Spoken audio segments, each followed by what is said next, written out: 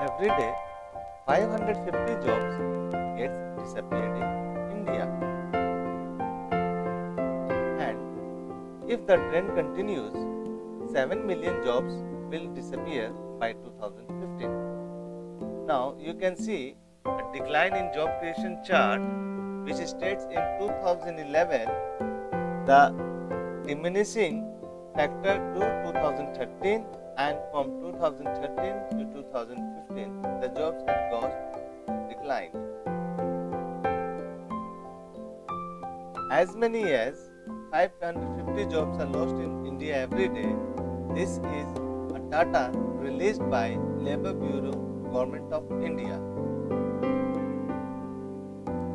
By 2050, jobs in India would have get reduced by 7 million, while population will grow up by 600 million, and this is the worrying factor that any government should realize.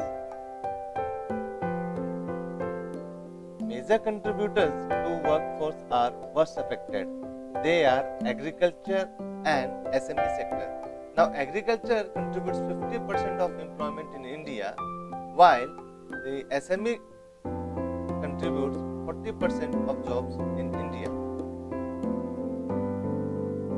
The organized sector actually only contributes a minuscule less than 1% of employment in India. India has only about 30 million jobs in the organized sector and nearly 440 million in the organized sector, and you can understand how large it is, much contributing to the Indian economy than the organized sector. According to a World Bank report, the percentage of employment in agriculture out of total employment in India has come down to 50% in 2013 from 60% in 1994. It is said that the labor intensity of small and medium enterprises is 4 times higher than that of the larger firms. Foreign investments.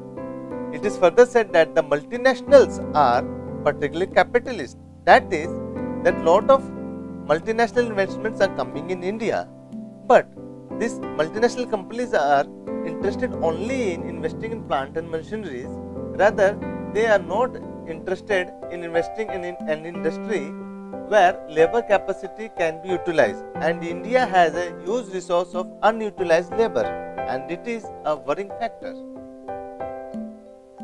However, what went unnoticed is that this foreign investment would only translate into creation of 6 million jobs only, whereas we have a huge potential of unutilized labor. And what worries most, from where these jobs are going to come? India needs to go back to the basics and protect sectors like farming, organized retail, micro and small enterprises, which contribute to 99% of current livelihoods in the country. These sectors need support from the government and not regulation. India needs smart villages and not smart cities in the 21st century. So, say yes to smart villages and no to smart cities. Thank you.